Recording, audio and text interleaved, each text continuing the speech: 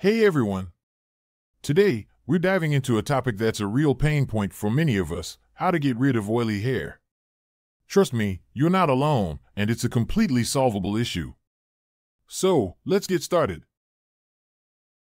But first, what are the things you'll need to complete this task? For the full list and where to get them, check the description and pinned comment below.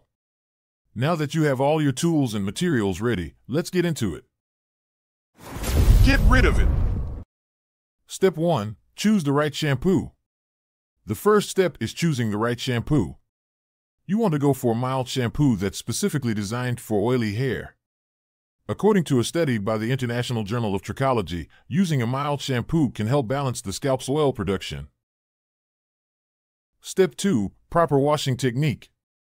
Now, let's talk about how you wash your hair. Make sure to apply shampoo only to the scalp and not the ends of your hair. This is because the scalp is where oil production occurs.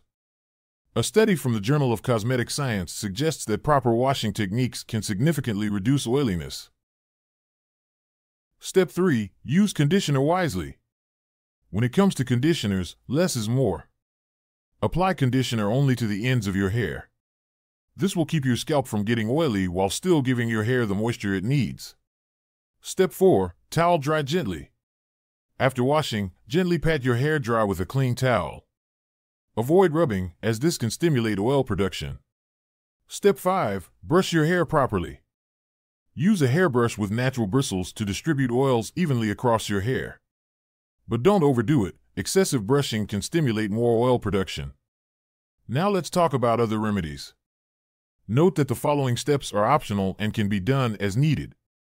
Apple cider vinegar rinse. This can be done once a week or as needed. Apple cider vinegar is a great natural remedy for oily hair. Mix 1 part apple cider vinegar with 3 parts water and use it as a rinse after shampooing. This was backed up by research from the Journal of the American Academy of Dermatology, which found that acidic solutions can help control oil production. Use aloe vera gel. This is another optional step that can be done once a week or as needed. Aloe vera is another excellent natural remedy.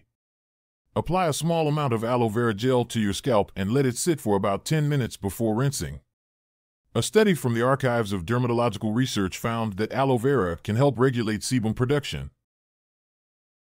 Use lemon and cornstarch. This is more of a quick fix and should not be done frequently. For a quick fix, you can use lemon juice and cornstarch. Take 1 tablespoon of lemon juice and mix it with 1 tablespoon of cornstarch in a small bowl. Stir until it forms a smooth paste. Next, apply it to your scalp and let it sit for 10 minutes before rinsing. This acts as a natural degreaser. And there you have it. Simple steps to get rid of oily hair. Remember, everyone's hair is different, so feel free to adjust these tips to suit your needs. If you found this video helpful, please subscribe, share, and leave a comment below. Until next time, take care.